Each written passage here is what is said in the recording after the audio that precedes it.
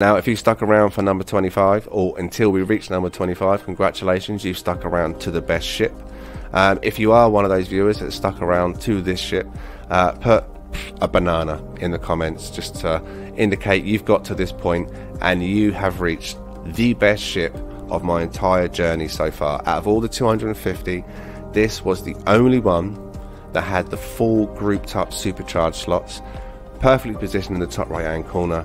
And even with the slots, the other stats are still insane on the ship. It looks absolutely glorious. It's got the pincer style at the front.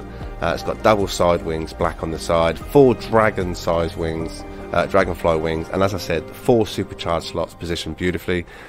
In for knife, I'm getting over 95,000, and I'm still picking up 1200 maneuverability without putting any extra boost on the pulse. You should check this one out.